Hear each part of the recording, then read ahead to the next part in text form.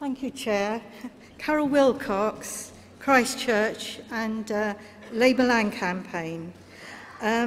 Many previous speakers have spoken about the basic human right of housing.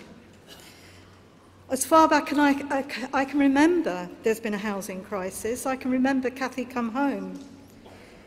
I'd like to put three facts in front of you. House values are mostly land value. It's location, location, location.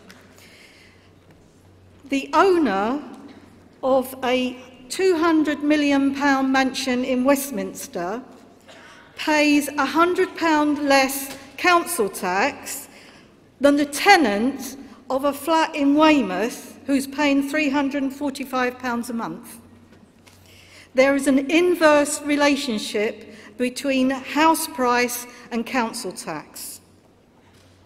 One of the solutions to the housing crisis is a land value tax. This redistributes land wealth and it makes land cheap so that councils can buy land to actually build council housing. Before World War II, land value tax was the main economic policy of the Labour Party.